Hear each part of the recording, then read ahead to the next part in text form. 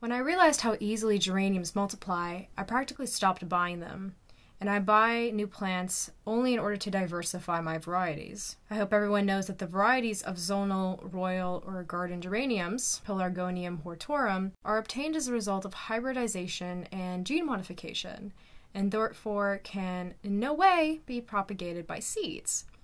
Geranium reproduces only by vegetative cloning, micropropagation, and root cutting. So I want to share with you my simple method by which I managed to grow geranium for my own needs and even for sale.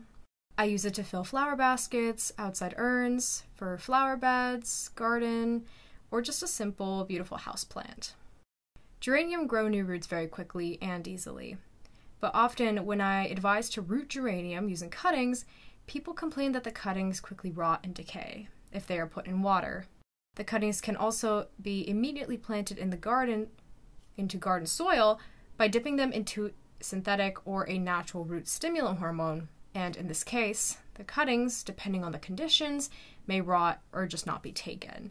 And this can happen if there is insufficient humidity, low temperature, or not enough lighting. So I came up with a simple and very effective method with a very low rate of loss of these cuttings. What is the main reason behind these negative results, and what is the main reason behind the cuttings rot, and what can be done to possibly eliminate this and achieve a better result?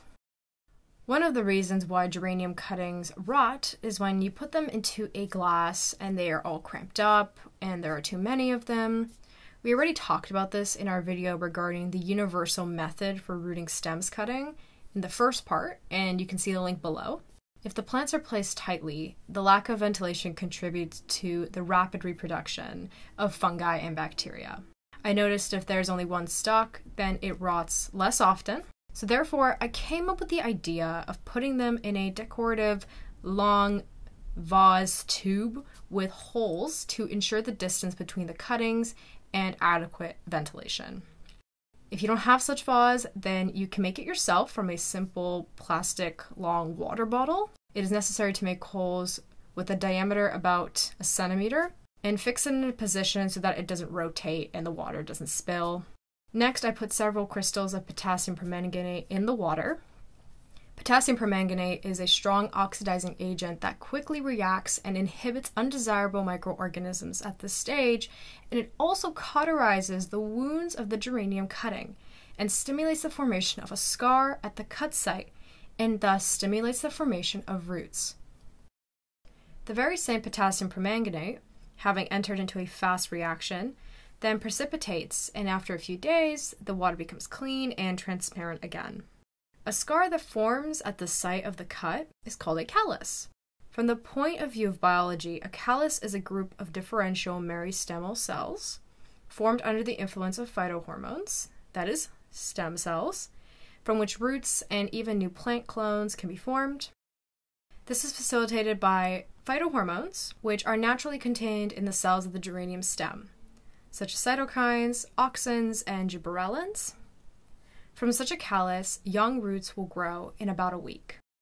And while this is not all that is needed, nutritious sugars are needed as well, which the green parts of the geranium synthesize as a result of photosynthesis, and therefore this phase should be placed in the most illuminated sunny spot. In addition, geraniums are very fond of light.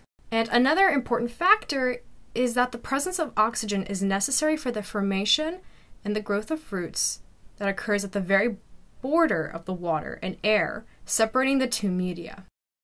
And even if the water level drops so much that the stems of the cuttings become bare, the humidity in such an enclosed vessel is always very high and does not allow these formed roots to dry out, and they grow in air even more intensively and reach for water. After about a couple of weeks, the cuttings already have a bunch of well-developed roots and are ready to be planted in the soil.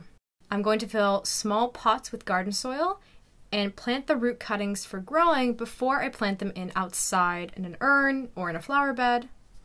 It is necessary to water it well and place it in a sunny place outside. If the danger of frost has already passed, or in the house on the windowsill if frost is still expected. It is easy and very profitable to propagate geraniums yourself. With the onset of autumn and frost, I remove the geraniums indoors on the windowsill, and in the spring, I repeat the whole process again.